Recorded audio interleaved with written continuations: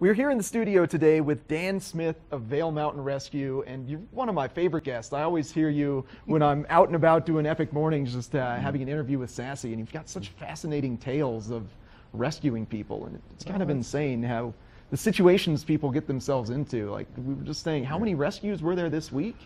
5 on Friday through Sunday. Yeah. Now, not all of them, all were rescues. We didn't resolve all of them. Fire, I believe, resolved. We had an ATV accident at Camp Hale. Fire resolved that one. We had a lost hiker that popped out of the woods, so I guess that's self-resolved. 2 stuck vehicles, one of which turned out to be in another county. But for each of these, it takes us about an hour to spool up, get people ready, and that's about the time you find out somebody else did it or it's not in your county or something. And then we had a large one down on Mount Wilson. A guy had broken his leg in the morning, and that he was somewhere above 13.5. Yeah. And we had to send the Blackhawk down, but we didn't catch the mission. Nobody, the system didn't produce it. He couldn't get his cell phone to work and so forth until about 4 in the afternoon. So then now you run out of daylight because you're about 200 miles away. It's a long run for the Hawk, and you're there in the dark. There's a high risk in helicopter operations anyway, and when you do it in the dark, in very high winds, in mountains you don't know. Yeah. Guys may have flown to Wilson once or twice, but it's not like Holy Cross where you know every rock. And we're going to wait till. Oh yes. You can't. It's not just an open field that you can see. No, this is way above tree line. It's just dense rock. Yeah. And people, even in red jackets, don't stand out real well in rock. Yeah.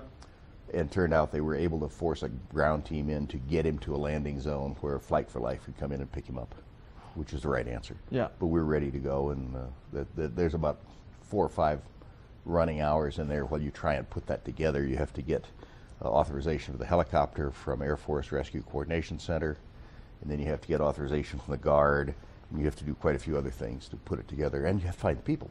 Yeah, the people. And we have 2 that are on standby. But the one guy on the schedule was hurt in a climbing accident in Estes Park, so we quickly had to find another climber that could do it because you're dropping people onto 70-degree slopes. Yeah. So we had an interesting weekend, all told.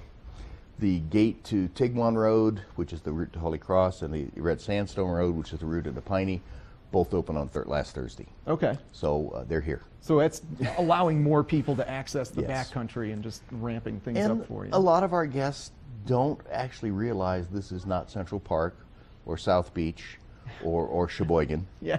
Our rules are different here, and Yeah. things behave different here. And you have to adapt what you're doing to the behavior. There's 50-degree temperature variation today.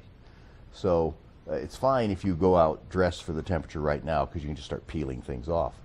But if you go out about 2 in the afternoon and you're in shorts and tevas and you've got a sweatshirt tied around your waist and a half-empty grocery store water bottle in your back pocket, and you're carrying your Starbucks cup, and then you get stuck or break an ankle or something, you are not going to have a good experience. Oh, it's going to get very cold up there. We always try to stress to bring the right layering pieces and rain jackets and sunscreen and water, and it's for these reasons because it's unpredictable out there in the wild. Yeah.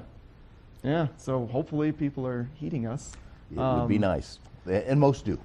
But, of the hundreds of thousands of guests we have in a year, we rescue maybe 125 to 160. Okay. All issues, all hazards. Not a huge percentage, No. so that's good. So most people are paying attention. Well, I got another great 4 minutes with you, Dan, coming up. But first, we've got Ashley with our weather report.